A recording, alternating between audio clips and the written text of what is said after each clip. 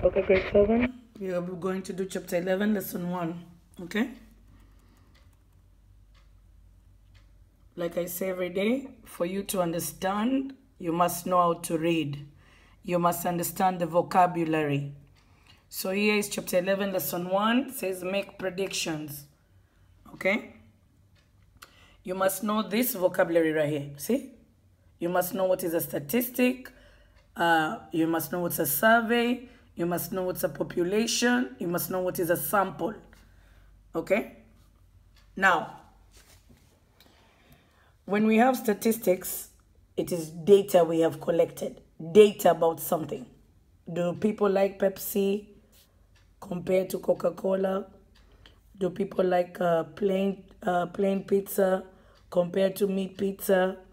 Do people like going to Ferrari World or going where? To IMG World? Do people like going to France or going to Germany? So you're conducting a questionnaire or a survey. You want to question people what they like or what they don't like, depending on what you want to find out. So this collecting of information is what we are calling statistics, okay? Statistics is just information about something. Now, when we have statistics, we have to collect data, we have to organize the data that we have collected, and we need to be able to explain what the data we've collected represent or what does it mean, okay? So, once you've collected the data, you must organize it. And then you interpret the data you've collected.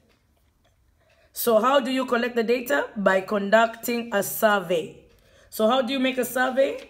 So let's say I want to conduct a survey of what is the favorite color of students in Murejib. So then I'll have a small piece of paper. I don't want to waste my paper, but we're gonna write here, okay? I write over here my survey about favorite color, okay? And then I make boxes. I say white, black, yellow,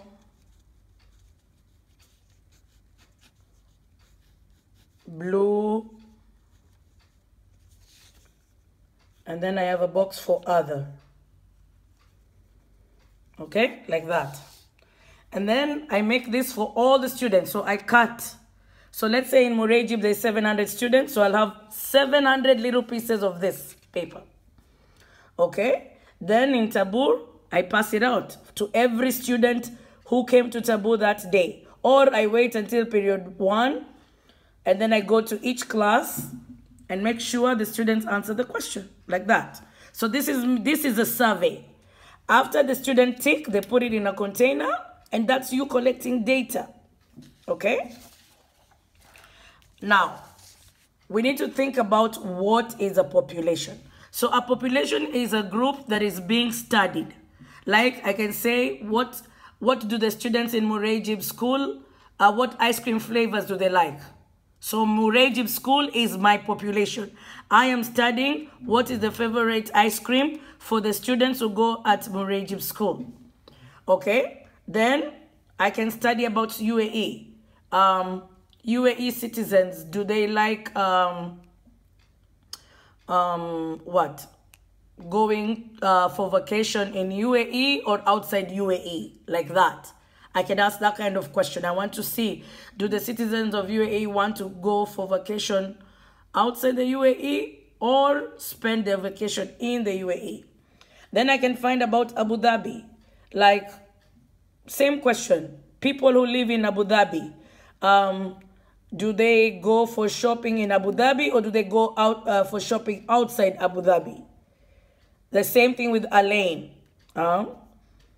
Do the people of Alain like to exercise?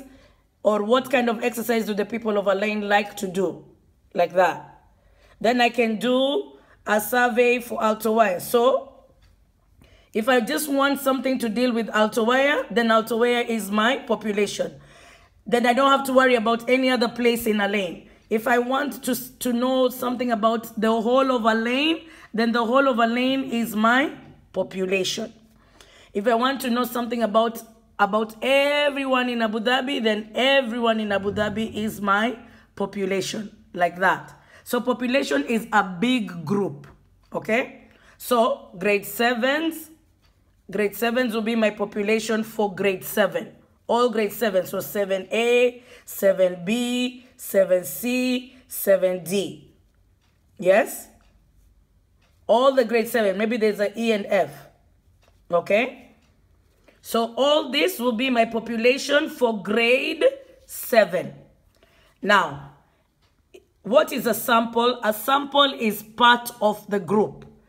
So in grade 7, 7A can be my sample, or 7B can be my sample, or 7A and B can be my sample to represent everyone in grade 7. I can also use Altawaya to represent maybe all of Alain, okay? So Altawaya may be a representation of Alain because Altawaya is part of Alain. Alain can be a sample for Abu Dhabi because Alain is part of Abu Dhabi. Abu Dhabi can be a sample for UAE because Abu Dhabi is what makes UAE, is part of UAE, is part of the 7 Emirates of UAE, okay? So, since the population is too big, we have to save time. You don't have time to go to the whole of UAE to ask questions, so you need to pick a small sample. You might say, I want to just survey the people in Alain. Or you might say, I want to survey the people in Fujairah. Or I want to survey the people in Ras Al Khaimah. Okay? Like that. So when you pick a sample, it is smaller than the bigger group. Okay? And why do we pick a sample? Because we want to save time and we want to save money. Okay? Now, the reason why it is okay for you to pick a sample is because when you survey a population, if your population is small, you can survey everybody. If your population is big, you use the small group that is part of the big group to represent the whole group. So you're saying that information you'll get from the small group is pretty much the same information you will get if you ask the whole group. So why waste time to do the whole group? Just take a small amount and then survey these ones. Ask these ones the question. And their answers will represent everybody in that group. Okay? That's why I wrote here. You will use the results of a survey, which is the sample, to predict what the large group, which is the population, will do. So you take the sample, you survey them, that small group, and then that small group answer you will use to predict the answer for the big group. So you don't have to question everybody. So let's say you are in a group of 120, maybe your sample will be 30. So you don't have to you don't have to question 70 people like that. So you will use the results of a survey to predict what the large group will do, because from a good sample,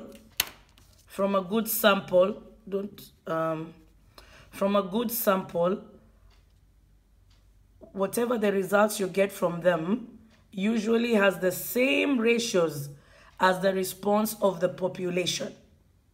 So the answers from the small group are related to the answers from a big group because they came from the same population. Okay? Now, when you're choosing a sample, you must choose a good sample. Must choose a good sample. So you can't have, your population can't be 100 people, and then you say you're going to do a survey of 5 people. You can't survey 5 people and call that a good sample. 5 people is too small for 100. So if you have 100 people, maybe 20, maybe 25, that would be good. Okay? That would be a good sample. Maybe divide your population into 4 equal parts.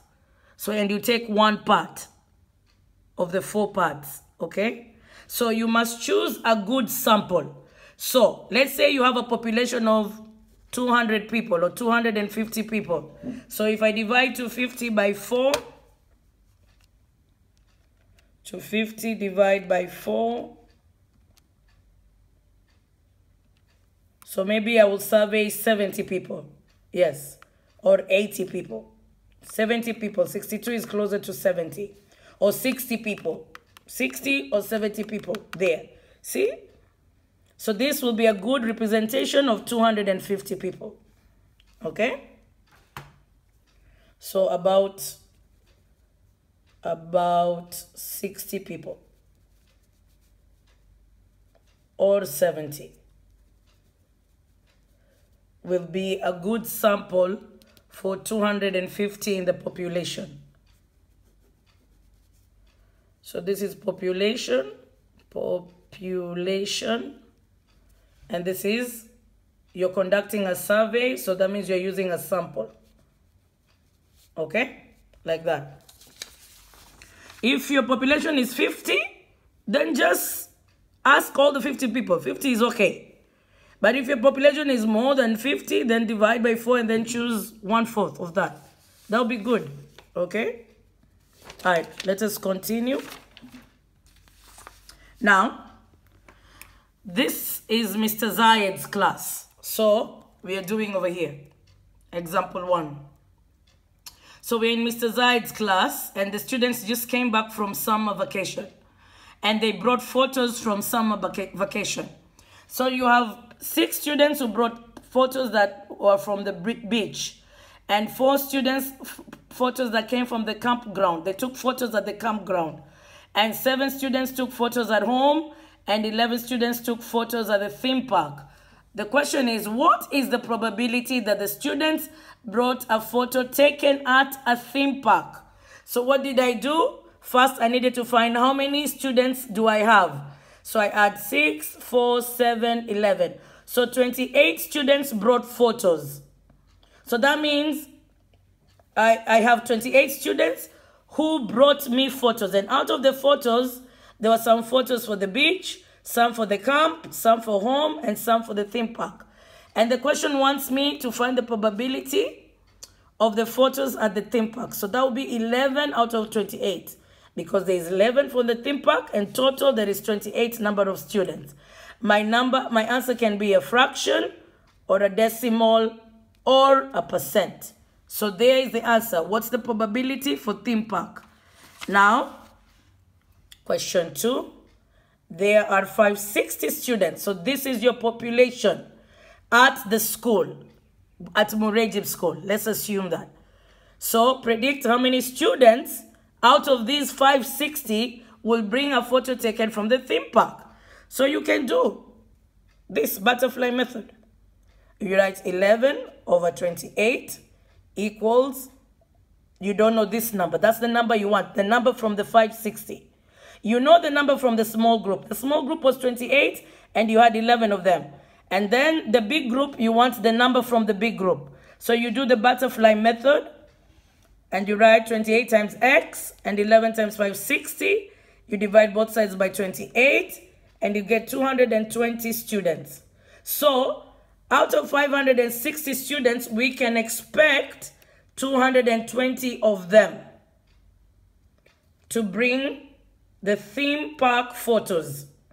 Because I said let x represent the number of students in this population who will bring photos that they took at the theme park. Remember, your group is big. Your answer here should be bigger than the answer from the small group. Okay? If your answer is smaller than from the small group, you did something wrong. Make sure you set up your proportion correctly. Make sure you do the butterfly method correctly. All right, let us do example 3. Now, instead of you giving a fraction, they gave you a percent. But you know you can write a percent as a fraction. So, a survey found out that 85% of people use emojis on their WhatsApp messages. Predict how many of 2,450 students at Murejib School will use emojis. So, my big group, my small group. Big group, small group. I write 85% equals to X over 2,450. I write 85% as a fraction. I do my butterfly method. 100 divided 100 goes away. X is this. Now, my answer cannot be a decimal because we are talking about students. Because we are talking about students, I wrote round to the nearest whole number because we don't use decimal when we are counting people. So that is why this number is 5 and more. You add 1 to the last digit. And there. You can do this method 1 or you can use this formula where you have part, percent, and whole. Part, percent, which we learned in term 1. Part, percent, and whole. Okay? And there. It's the same thing I did. So you choose the method that is easier for you. You don't have to do both. Whichever method is easy for you, that's the method you stick with. Okay? All right. Now, here they gave you percent, but from a pie chart. So this is called a circle graph or a pie chart. If it is, it's called a circle graph or a pie chart. This shape right here. Okay?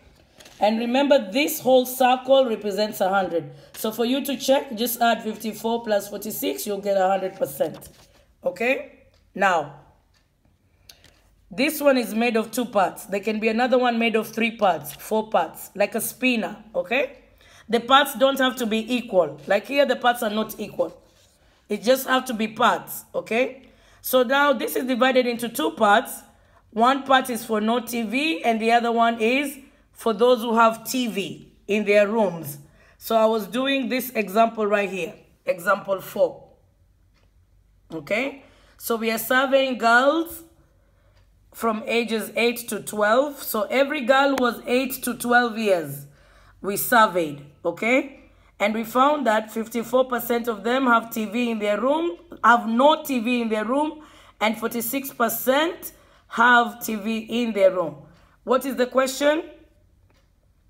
Predict how many out of 1,725 students would not, keyword there, would not. So that means I have to use 54 because the question said would not have a TV in their bedroom. And you set up your proportion right there. 54% equals to that. And you put your butterfly method and you solve. Remember, we have said we are talking about people. If you talk about people, your answer cannot be a decimal. It has to be a whole number. You can do it this way or you can do it this way. Part equals percent times whole. So you have 2 different ways of you doing the same thing. So do Aleph, DOK 1, 2, and 3. And then I see you on Sunday. Okay?